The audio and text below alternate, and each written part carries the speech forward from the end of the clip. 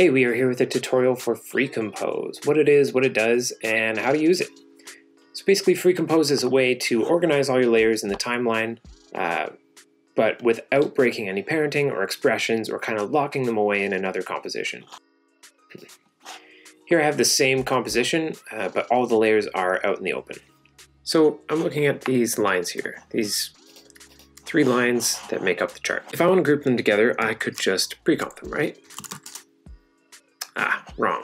It's going to break an expression because they were tied to these sliders on the controller layer. Oh, what if I want to bring those in? Oh yeah, something else was using that controller layer. So it gets really complicated, right? The other thing is, this layer has a parent, and if we then go into this comp, you'll see that the parenting is broken. So that's where FreeCompose comes in. We're just going to select these lines and click Make Group. And voila, we have our first group. And if we show this, we see that this retains its parenting and none of the expressions are broken. Now you can show it, hide it, you can select it, you can deselect it. Wow, amazing. But importantly, you can move all those group layers around in the timeline by simply moving your group layer and mousing over the panel. All those layers will refresh. Alternatively, you can use autosync to make that happen without mousing over. As well, you can add layers, and when you mouse over that panel, FreeCompose will automatically see how many layers are now in that group and adjust accordingly.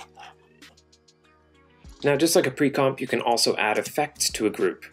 So let's give these lines some pizzazz, a little glow maybe. So we add the effect, and when we hover over that FreeCompose panel, we'll see it applies the effect to all the layers in the group with relative property links. So now we can just click our group, go to our original effect, and when we change the radius, for example, it changes the radius for all of those layers. Now you'll notice that when you group layers, FreeCompose automatically parents them and puts that null at the average position of the layers. And that works in 2D and 3D as well. If we don't want to parent them, we'll simply hold Alt while we make a group. So let's make another group, and at the same time I'll point out that you can have nested groups. So if I select these explosion layers, for example, and I select the group lines, I don't need to select its layers, and I click Make Group, I'll even hold Alt so that these explosions aren't parented. I'll call it Explosions and Lines. And now we have another group that consists of the explosion layers and the lines group. Now, we can move this explosions and lines layer around, hover over, and all these layers will update. We can also apply effects to that sort of parent group, hover over, and all those layers will also have that effect applied.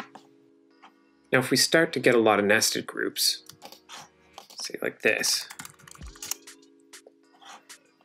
there's 3 groups in here now. But we can actually show just the group layers by holding Alt when we press Show or Hide. And from there, we can show the groups that we want. Now if you don't want to group anymore, you can simply release its layers by clicking Release Group, and you'll see that that group's layers are now out in the open and the effect has been removed from them. And if we want to delete a group and its nested groups, we'll hold Alt while we release the group.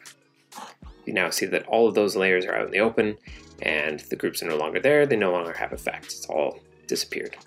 You will see that any effects that were applied to the layers before they were grouped now say layer effects on the effect name. That's to differentiate between effects that are directly applied to layers and effects from a group. Now all this is really great, but what if I don't want to go back and forth between these panels all the time? If I know I'll be working in the layers panel a lot here, I'll just turn on autosync, and then every 100 milliseconds, which is basically immediate, it will refresh the group every time we make changes, and then click back on that group. The reason that I have the option between mouse over and autosync is that if autosync is on and you go to solid settings and you click on this eyedropper, it's going to break the script and you're going to have to reload it. The same goes for if you have the mouse over on and you actually use the color picker on the panel. Now, if you create some layers and you want to put them underneath that group, you might end up just putting them inside that group at the top of the group. So if you look here, they're now inside that group. That's okay, because we can select those layers and simply move them outside the group, either after or before that group. Just like that. So watch those layer indexes.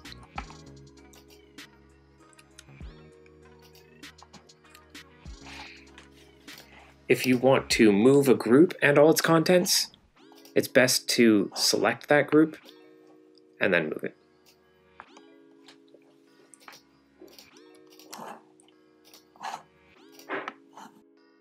The last thing to know is that if you have nested groups, and let's say put on a hue saturation effect, changes it, okay, awesome. But if we then put on a hue saturation effect with the parent group and refresh it, it's actually going to replace the hue saturation from that first group. This seems to be just sort of a strange quirk of After Effects. So the way to get around this is to take your first group, your nested group, duplicate that effect, and then just reset the settings to 0, refresh that, and refresh the parent group manually by clicking sync once. Now we'll see that these layers have group 1 FX, that's here, the lines, and they have group 2 FX, and that's this. It's strange, but that's the way to do it. Okay, that's everything. I have been using FreeCompose, really love it. I think you'll love it too. If you have any questions, reach out to freecomposescript@gmail.com. I'll be working hard to fix any bugs and add new features in the coming weeks. Thanks.